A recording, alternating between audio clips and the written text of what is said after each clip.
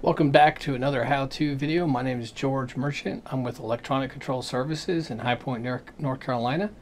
And today we're going to be going over a latching circuit. A latching circuit is a very common circuit in automation going back well before I was born.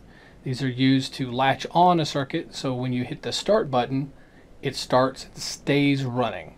Or the device, whatever it is. It doesn't have to be a motor, it could be many different things, but it's typically used in a motor control circuit. We're going to walk through that real quickly. I'll go ahead and move on over here to my drawing. So if you look right here, I'm going through my stop, then I split off and I go to my start button and I go down to one of the contacts on my relay. Then they come back together and they both go to the A1 of my relay. Okay.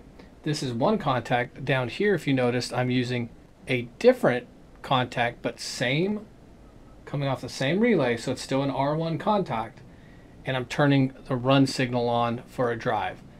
SN and S1, if you can't read that right there, and that would give me my run signal for a drive. So if I was converting a contactor over to a drive, I would use this circuit and a 2-pole relay so that I make sure that I've got two different sets of contacts that I can use.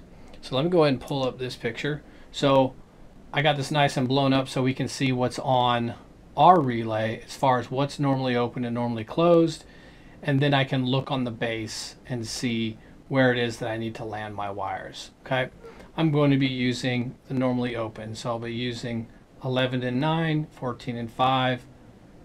I'll be using 1241 and 844 for this particular one, as well as A1 and A2 for the coil. Okay, so let's just go ahead and move right on back to what we've got going on over here so you guys can see it.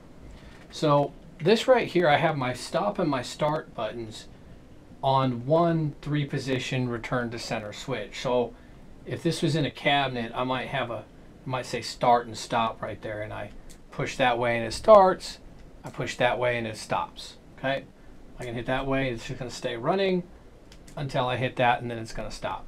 And how we do that is we take this is my incoming wire right here, okay, coming into the bottom. You can see this going through the stop right there. Okay, so that's this side. This is this side right here. Then this other side, you see how it splits off? See, I've got 2 wires going there. One goes over to my start, and the other wire right there goes to one of my contacts, okay, right there. And you can see that right there, that wire. You can see, you can follow that wire, goes down to one of my contacts, okay.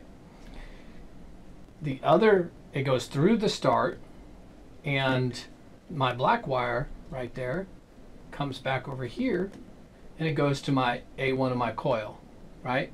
Which is also shared. If you look closely, you can see the 2 wires.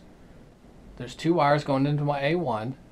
That goes over and it goes through the contact down here, which is fed by that split off wire, right? Off of my stop. See? And then I can use the other set of contacts, which I don't have anything wired to right now.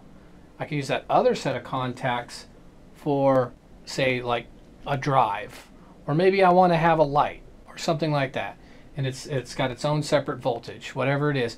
Because I have a dry contact there, I can put whatever differing voltage I want. It doesn't have to be the same as this. This is 120 volt stuff. It wires exactly the same for 24 volt. It's just the coil has to be 24 volt DC. That's the only thing. So it doesn't really matter what my power is here. I just have to make sure that my coil in my relay matches up with the proper voltage. Okay, so that's how that wires together, guys. That's all together there. We can, power comes in, comes to the other side of my stop. One goes to my start, just like you're seeing in the background here. One goes to my start. One of the wires right here goes to one side of the normally open contact, okay, and then the contact associated with that will go to the other side of that normally open contact, okay, just like we see here. And then both of those on the other side of my start, you see you got your black and your red, they come together on the A1 of the coil. That's a latching circuit. Let me explain to you real quickly as to why that works. Our stop has to be before our start, okay? Because what happens is when I press the start button, if I don't have this contact to latch it in, voltage will not continue to travel to my coil. So if I hit the start button and I take my finger off of it, it breaks the connection. If this wasn't there, it's going to break this connection right here, and it's just going to drop out. All I'm going to do is hit it, it'll be on. As soon as I take my finger off of it, it'll be right back off again. So I want it to latch on. So I hit it on.